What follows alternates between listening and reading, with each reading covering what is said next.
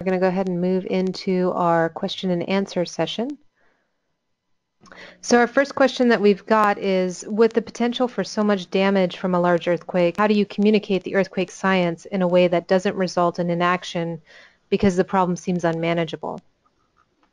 Well, that's a great question. One of the things that Tom mentioned that's really important to know is that the ground motions from these large, deep, and far offshore subduction zone earthquakes are not as immediately catastrophic as most people would tend to think. And people who've ridden through, say, the Loma Prieta or Silomar earthquakes tend to equate ground motions with something like that and then extrapolate that to a magnitude 9, which isn't the right analogy. The ground motions are actually relatively modest, and the main thing about it is that the duration is very long and that our built environment is very weak. And those are the things to keep in mind, that it's very possible to mitigate, as Tom was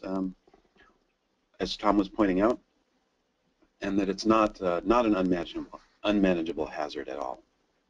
Yeah, I would agree with that, with Chris's comments, and again, you know, we have tools to assess the hazard ahead of time, and with those tools, we can superimpose the built environment, our infrastructure, our houses, our schools, and so on. And so we can, from that superposition of the hazard and the built environment, we can understand the risk, and we can prioritize our mitigation efforts by addressing the highest risk scenarios. Yeah, and this, Jeff, that was the philosophy behind the Oregon Resilience Plan. We can't do everything at once. We want to prioritize what's most important to get first, where do you need to get started for a longer-term process. And even on an individual level, I mean, there are multiple programs in this area and others that try to break down just the preparedness aspect into manageable steps. But it's always a challenge to communicate this is a serious hazard you need to pay attention to without unintentionally giving the message, and it's so bad that you're kind of screwed regardless of what you do. I guess I'd just like to follow up, if we could, just to say that you know, the lessons from I think we should point people towards looking at what happened in the recent large subduction zone earthquakes elsewhere, and there were definitely damage and fatalities, but as I tried to emphasize, those are mainly associated with the tsunami, and fortunately along Cascadia, the coastal population is not huge. It's not the bulk of the population. So we should be able to design mitigation strategies for those people, and as well as for the bulk of the people that will experience the earthquake along the I-5 corridor that are really quite far from where the earthquake happened. Thanks for the answers to that. I know you mentioned a lot of the issues. Can you talk a little bit more about what's being done to mitigate those? Oh, you're talking about for the coast in particular? In the coast in particular, yes. I know for Oregon we're trying to do a couple different things. You know, we're trying not to be prescriptive in the sense of saying, okay, you can't build here, so figure something else out. For a lot of communities, if it's not in the relatively flat area that is the inundation zone, they get into the coast range pretty quickly, or other unsuitable areas to develop.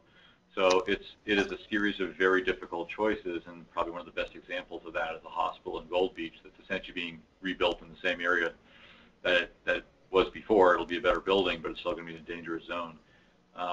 Giving communities a chance, since they have to set aside urban growth reserves, making it easier for them to do so in less dangerous areas, and also streamlining the process so that after a disaster, rather than trying to say, well, here's where we have to rebuild, giving them more options so that they can rebuild to the extent that they plan to more intelligently rather than simply using the same area. Those are some of the initiatives that we started working on last year, as well as having some of the state agencies that are involved in this, having them funded to assist the communities in the land use planning that they're actually required to do under state law. Well, I would just add to that that it's as Jeff and Tom pointed out, I think we all pointed out that this knowledge is relatively new, and individual communities are still struggling with exactly how to address it. And there is no one consensus to this. It's a difficult problem. You know, people who live and work and own businesses on the coast, they and we all don't want the coast to be closed for business, and people love to live at the coast, and that's going to continue. But how to do that in a realistic way and in a sensible way that'll prevent loss of life in the future is a struggle. And so the Gold Beach Hospital that Jeff mentioned is one example of that.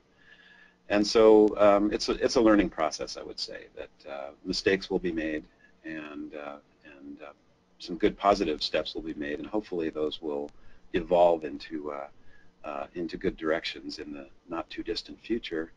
And as Tom pointed out, we have lots of examples of people around the world that have done this successfully. The Japanese example and even the Chilean example, and we can learn from that. We don't have to start from square one to look for examples of how to have a successful and thriving society in a place with a hazard as high as this.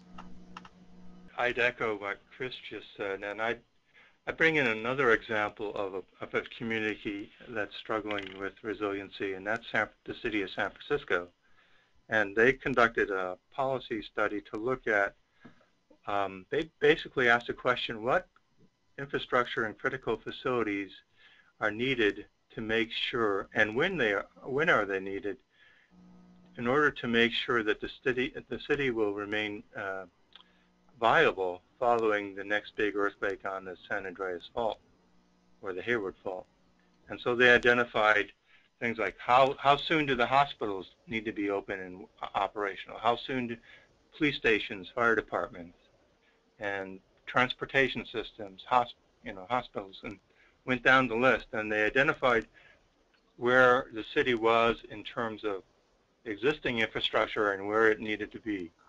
And I think that's a good model for communities that are looking at. I think that's a good question for communities to ask themselves, is following the Cascadia subduction zone earthquake, how soon do we want to be viable as a community, or how do we make sure that we always remain viable and that we're not shuttered by this the earthquake and the tsunami? And the solutions will be different in different places depending on the geography and the needs of the community. But I think that's a useful approach to take.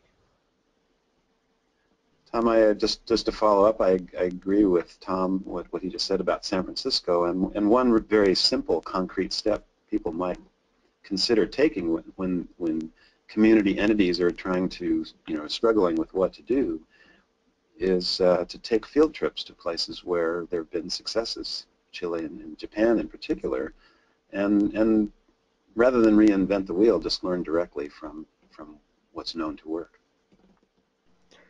Great, thanks. We have one question here about how have the implications such as casualties, hotels and inundation zones, etc., been taken into account if the earthquake were to happen in the summer months when you have a lot of tourists in towns?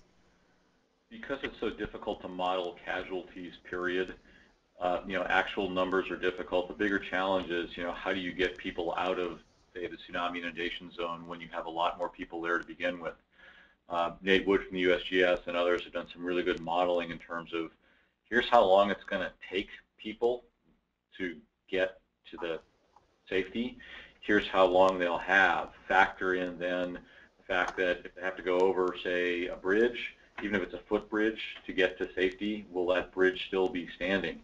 And that drives some less conventional options like tsunami resilient and earthquake resilient structures that are actually within the inundation zone and telling people to go toward the water instead of away if that's the only way out. Those are some of the options that are being reviewed. Some communities have actually moved forward on that. But we know that in the summer months there will be more people on the coast. There may be fewer people in the valleys as a result. But it doesn't change the essential hazards or the needs. It just adds a few thousand people to the totals.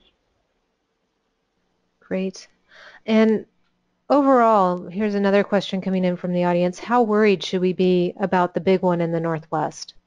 For this, Jeff, from my perspective, I don't think you should be worried. I mean, I don't worry about it. I never found that to be really constructive. I think all of us want people to pay attention and take it seriously, but rather than fretting, do something about it. Realize that if you can prepare yourself for a major earthquake, you can prepare yourself for just about all the other stuff that can come down the road. Again, our last two presidentially declared disasters in the metro area were snowstorms. We have power outages. We have windstorms. For a lot of people, they are not sufficiently resilient to withstand 48 hours without power. They don't have much in the way of a reserve for medications or consumable medical supplies like home oxygen. I mean, again, we see this in every single event. So trying to channel that concern into productive action rather than fretting. If you want probabilities, Chris gave you a pretty good set of numbers. Tom gave you some numbers. We know it's going to happen. We can't say it's going to happen tomorrow, but we've seen all sorts of other things happen, storms, power outages, etc. So they will continue to happen. Yeah, this is Chris. I'd agree completely with Jeff. Is channel that worry energy into some action. And you know, we're in the awkward position of having built our society on top of a grenade essentially, and we didn't know it. And so and now we do. So we can translate that at first is fear and worry into some simple actions, taking care of yourself and your family, you know, looking at how your house is built, looking at supplies you may have, thinking about maybe a gas shutoff valve to keep your, because often houses burn down in earthquakes rather than have structural damage. And then beyond that, think about the buildings think about the buildings you work in. And if it looks like the building you work in is a collapse hazard, then maybe mobilize your fellow employees and managers and whatever to try to make the company move towards a retrofit. And this is sort of a bottom-up approach, and we live in more or less a bottom-up society, and that's the way things happen. To channel the energy into positive steps, and people can educate themselves and learn these things. They're not difficult to find information and look at examples of other places and what they've done. So this is a long. This is going to make the Pacific Northwest resilient and make it perform as well as Japan does in an earthquake. This is going to take some time. They have a 1,000-year head start on us after all, and so it's going to be a long, sustained effort. But worry doesn't help that much. I don't worry about earthquakes. I live here, and but I do take some simple actions to mitigate that risk. And anywhere we live, there's going to be something you have to consider: hurricanes, floods, tornadoes, what have you. And people take relatively simple steps to channel that worry into action. This is Tom. I agree with both Chris and Jeff and their sentiments. And I think in many cases, once we're aware of hazards and we can think through the consequences of the hazards to our businesses and our daily lives. And in many cases, businesses recognize that you know, if they're not prepared for this event, they're going to lose business or go out of business. You know, if the port facilities are closed, you know, the ports shipping continues. They use the port that's available, and so the port business will go elsewhere. And so being prepared is you know, it's a good business decision. Will help you maintain your business and the viability of it following the event. So there's lots of reasons to prepare for earthquakes that other than just surviving them. I think some people have a sense that earthquakes are great killers, and that's not really the case in the U.S. Relatively few people are even injured in earthquakes, but it's the economic loss that can be quite damaging. And so whatever we can do to help minimize not only our loss of life and numbers of injuries, but our property damage and our ability to conduct business will speed our recovery as well. Thanks. And we have one other question here. What will the impact of coseismic landslides in a major Cascadia earthquake be? I can start, and I imagine Tom will have comments as well. Landslides are really common in the Pacific Northwest. We get them every winter. And so a lot more will likely be triggered by any version of the Cascadia earthquakes. And since we have a coast range with mountain passes where most of our access to the coast is on roads through these passes, there's a pretty strong chance that most of the roads to the coast will be closed for some period of time during a Cascadia earthquake. And so, as Jeff mentioned in the Oregon Resilience Plan, the chances of that and the time to recover were outlined in that report. And in some cases, it's quite a long time. We also have a number of bridges that are likely to go down at the same time. So, what we tell people in Oregon is that the coast may well be cut off for quite some time in terms of road transport, and access to those areas will be mostly by air and by sea for some period of time. And the landslides will occur inland as well in Seattle and Portland, and most of the past ones have been mapped out, but these are future landslides from a future earthquake may not happen in places that are obvious or well known either. At some time in the past, even very large landslides may have blocked the Columbia River, for example. There's a location called the Bridge of the Gods that was a landslide that backed the Columbia River up for 20 or 30 miles. So something very dramatic like that is a remote but a possible outcome as well. This is Tom. Yeah, it's fair to say that landslides, there will be lots of landslides caused by this big subduction zone earthquake.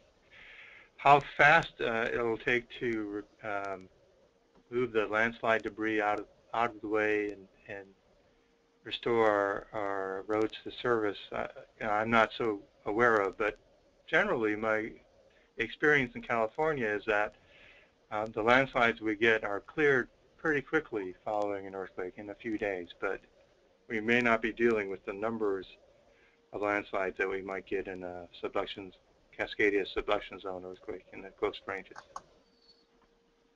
Great. Thank you so much. Well, that's all the time we have for questions for today's webinar. Thank you very much, Chris, Jeff, and Tom, for presenting today, and also for staying on a little longer to answer all the questions. And this concludes our webinar for today.